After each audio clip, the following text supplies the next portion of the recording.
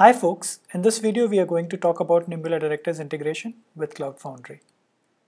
Briefly introducing, Nimbula Director is a software that manages your cloud.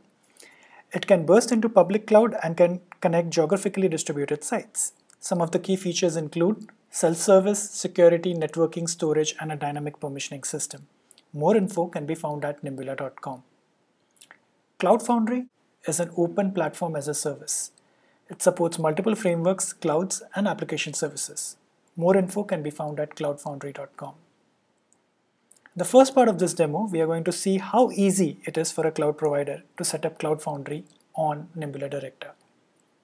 Cloud Foundry can be set up via a RESTful API. In this case, we are going to use the CLI. Platform as a service can simply be set up by providing the name and shape for the service. But as a cloud provider, you may want to specify additional parameters like number of DEAs you would want and a bunch of auto-scaling parameters. In latter part of this demo, I'm going to go through each of these auto-scaling parameters, but for now, let's just launch the service.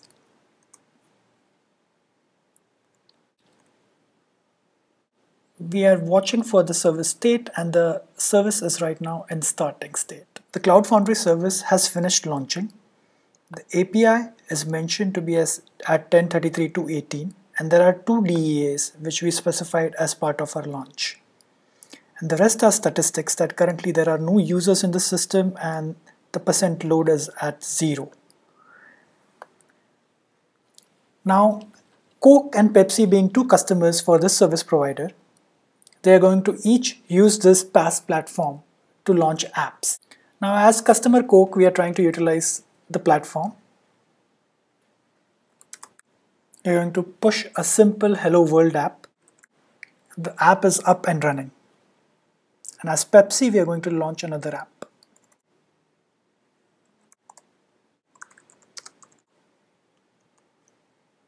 Yep, there we are. We have the Pepsi application is also running. We will switch back to the service provider's view. The statistics have gone up. The total number of users in the system show as 2.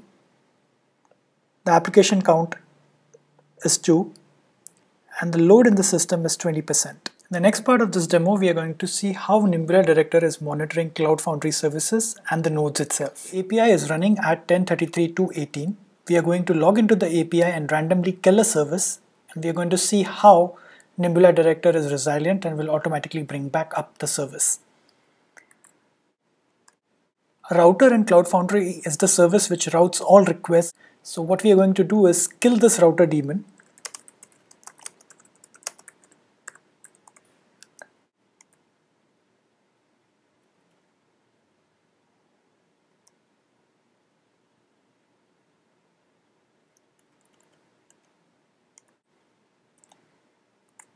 Coke can no longer access its application because we have killed the router.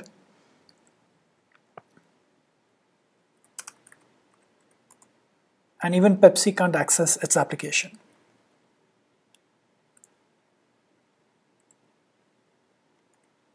But we restarted the router and the application is back up again. So is Coke's. And we can check on the API and router is running back again. We will also demonstrate how Nimbula Director provides HA when one of the Cloud Foundry node dies. For this, I will log into the Nimbula Director UI and I'm going to kill one of the instances. Now I'll switch back to the terminal. The nodes has died and you can see the number of DEAs have gone back to 1. As you can see on the screen, we have provided HA and relaunched the DEA, and now Cloud Foundry service is back to operation. In the next part of this demo, we are going to demonstrate auto-scaling. How Nimbula Director both scales up and scales down your Cloud Foundry based on load. When we had launched Cloud Foundry, we had specified auto-scale parameters. Min DEA specifies what is absolute minimum number of DEAs your service would need. Max DEA specifies what is the maximum number of DEAs you can scale up to. The rest two parameters specifies the thresholds for scaling up and scaling down. Load is at 20. Now as Coke and Pepsi, we are going to increase the number of instances for our app and increase the load.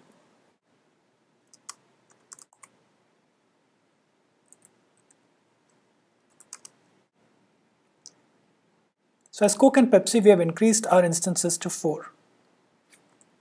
Percent load has gone above 50.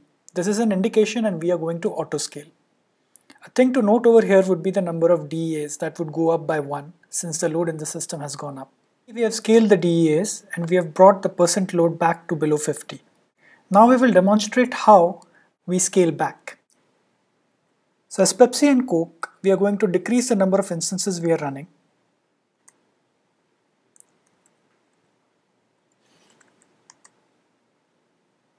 I'm going to switch back to the service provider's view. We have scaled back on the number of DEAs and percent load in the system has fallen to 10. That's how we scale up and scale down. A thing to note here would be, even though the percent load has gone below 25, we have not scaled below 2, as that is the minimum number of DAs we had requested when we launched the service. In the next part of this demo, we are going to demonstrate how Nimbula Director provides security and isolation for multiple Cloud Foundry setups.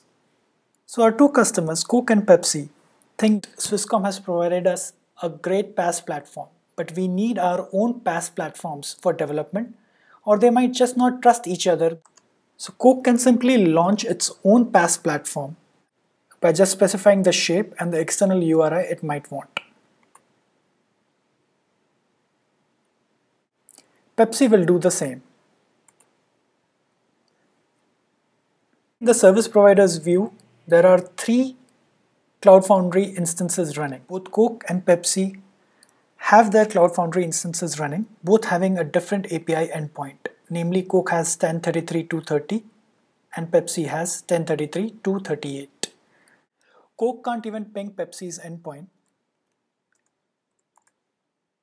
whereas Coke can ping its own API endpoint.